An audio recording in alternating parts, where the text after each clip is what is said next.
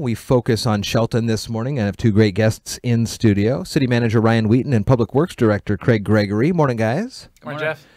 Some big doings, meetings and things of that nature coming up with the city and big impacts to the residents of the city. There is a meeting on Monday and Wednesday of next week. So let's start with Monday's meeting. And what are we going to be talking about? Who are the folks that you want to see there to answer the questions? We want to see anybody that has concerns about water and sewer rates so that they can get some information along with the commission. We brought in a consultant that worked on water and sewer rates a few years ago, and the commission updated our capital improvement plan to really refocus our energy around the capital improvements that will be made, the sewer upgrades and the water upgrades that will be made to infrastructure over the next few years. And we wanted to take a look at the plan for our rate models, our rate structure going forward. And we really put out the next 6 years in this plan. And the plan is actually available now. So we also want to give people as much time as possible. We have that up now on our website. You can also link to it on our Facebook page and take a look at what will be presented on Monday. And on Monday at our regular study session, our consultant from FCS Group that did the study will be on hand to answer questions and provide a presentation to the commission. But we also want to make sure that everybody in town has an opportunity. So we're bringing her back at 5 o'clock on Monday at the Civic Center. You'll have Craig, Brent Armstrong, and some other folks that actually do the operations side to answer questions after the presentation.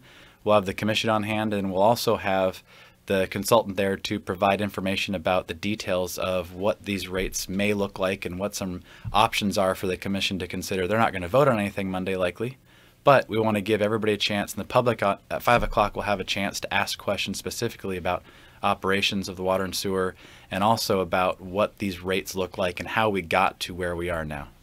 Can you give us a little background, either Craig or you, Ryan, on how we got to where we're at now for the need for these things?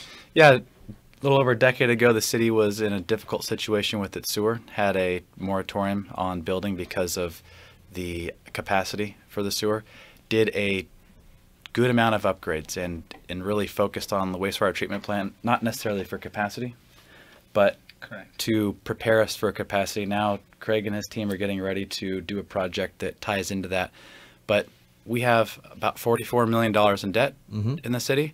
A little over 90% of that is sewer debt. Wow. And unfortunately, when you have a lot of debt in one area, that area is going to bear the brunt of that debt. And so we're paying off a lot of money. And I think that's what people see reflected in their sewer rates.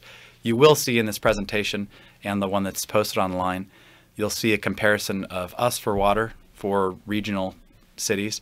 You'll also see the same for us in the sewer. And then we added a second slide to show people a comparison between the city of Shelton and other cities that have done major upgrades to their wastewater treatment facilities. Is this the water single family bill comparison on your PDF there? So currently we're at about $29.24, and that does sit kind of right in the middle there, and it looks like into next year $32, so a slight increase, but well under Yelm.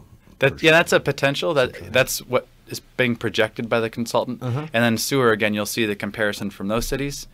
Unfortunately for us in that comparison, though, those cities haven't all done major upgrades, and so we also included other cities that have done major upgrades, so you can see kind of the before and after, what happens when a city takes on projects like we've taken on for the last 10 years. What kind of upgrades are we talking about, Craig? What was in the ground? What was removed and replaced pipe-wise? I'd heard stories of, you know, old pipes and baling wire pretty much, and the most current technologies?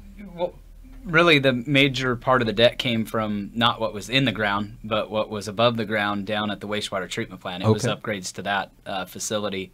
But we have done some sewer basins, some projects out there, but really technology going from the old leaky pipes that were maybe concrete pipes that were in 4 to 6 foot chunks, sections that were just butted together. Wow. And getting groundwater in through those, and now sealing all of those connections up with PVC pipe that are gasketed and don't allow anything to get in or out of that system. Oh, nice. Very nice. So this meeting Monday will affect everybody in the city. It will. Yeah, anybody that pays a water sewer bill, and like I mentioned before when you asked who we want to come, we want anybody concerned with this. We hear it a lot. People stop us on the street and ask about it. at events people talk to us about water and sewer rates. We're figuring them out along with everybody else, and this is an opportunity for people to come down, not just hear what the options are moving forward and the rationale behind them, but also to ask questions that they may have had for the last few years about water and sewer in the city. And then upcoming Wednesday is another conversation important to put on their calendar. What's going on Wednesday? Wednesday is the discussion about the design for the Downtown Connector Project, which is the Alder Street from 1st to C Street at the top of the hill. Okay. And this isn't just for the citizens of Shelton. This is for really the entire community. We really want to hear from everybody out there that drives that roadway. We know that it's widely used. Not just by residents of Shelton, but the entire Mason County. So we really want to see everybody get out to that meeting and voice their opinions and tell us what they want to see. Because really that's what our ultimate goal is to give the people of Shelton and Mason County really what they want.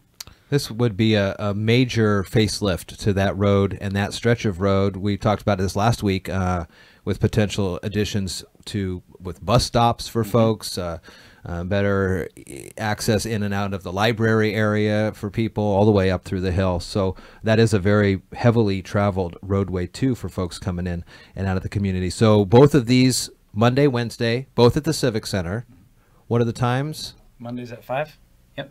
And Wednesdays at 6 o'clock. All right, very good. Good information and important. We'll put the links to these events and these documents when we post this interview here on our Facebook page here this morning. So that's our focus on Shelton. Anything else to pass along from? Just if the citizens of Shelton could do us a favor with all of the rain coming, the leaves on the ground, if you see a storm drain that's plugged up, if you could just kick the leaves off of that. And we are going to post a map of all of the storm drains to the city website. So if you have a question of where there's a drain near your house, you'll be able to go to that and take a look at it. That'll be up tomorrow, so everybody can go look at that and see where they actually have a storm drain. But any help that they can give would be much appreciated out there. That's a good note. I try to do that in my neighborhood.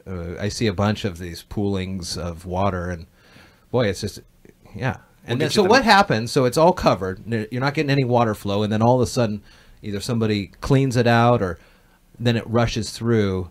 Does that put potential strain on the system there, or it's just water? Not typically. Usually we have enough capacity to take all of that water unless it's a major rush. But usually those smaller pools of water, our system can handle all of that. So, yeah, just knock those leaves off and get those puddles to disappear for us. Water, no leaves going down those pipes. No leaves. Very nice. Craig, Ryan, good to see you guys. Likewise. Have a good rest of your day here, and we'll see you this upcoming week.